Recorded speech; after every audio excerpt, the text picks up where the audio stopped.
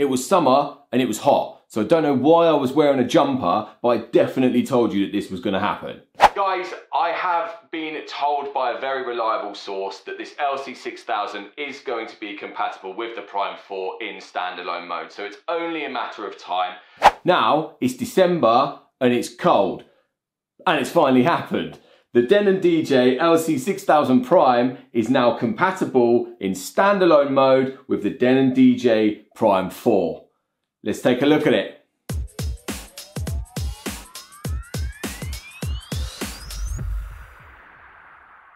Yes people, welcome back to the Rat Cave. Ratzi here for DJKit, and a fantastic day today for Denon DJ Prime 4 users as Engine DJ 2.1 has just been released. And included in the update is making the Prime 4 compatible with the Denon DJ LC6000 Prime controller. So for those of you who don't know what this LC6000 is, check the video in the comments of this one where I do a full run through, and also link to the video where I showed you how to use this LC6000 with the Prime 4 but not in standalone mode. So in a nutshell, the LC6000 is a layer controller to use the extra decks on the SC5000s, SC6000s, and any controller that uses Serato DJ Pro. So it was a really big thing for Prime 4 users, as the Prime 4 is a 4-deck standalone controller, as to why this LC6000 didn't work with it on release. I don't know why it didn't happen on release, but it's happened today and it is brilliant news. So to make the full use of this LC6000 with your Prime 4 in standalone mode, download Engine DJ 2.1. I actually had to download it on the Engine DJ website and put it on a USB into the controller, but normally, because of the built-in Wi-Fi on these Prime units, you can search for an update on the unit itself and actually update the firmware using the Wi-Fi on the controller. So I'm sure that that option will be available very soon.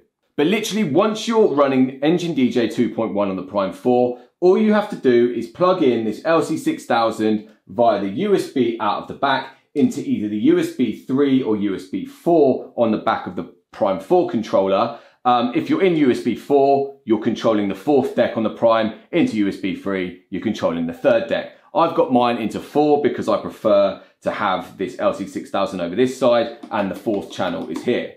So this LC6000 controller is actually typically powered by the USB cable, but it does come with a little power cable which Denon have advised to use when you're using it in this standalone mode. But to tell you the truth, I used it without the power cable at first, and the Prime 4 was enough to power it. Still, it's probably best to follow Denon's advice and have this LC6000 plugged into power when you're using it like this.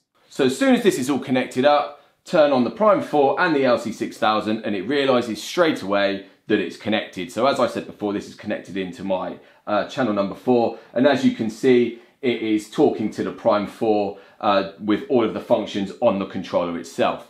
Now, I'm not going to go through all of that all over again. You can check the other video for all of the stuff that this LC6000 can do. But I am going to show you a little example of how you can maximize using one of these LC6000s with your Prime 4. So I'm going to be using this as a 3rd deck on the 4th channel.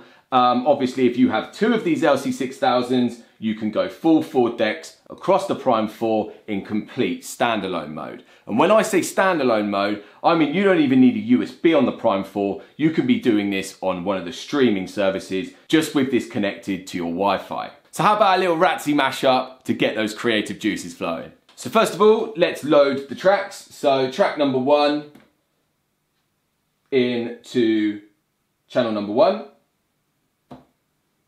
Track number 2, I want that in track number 2.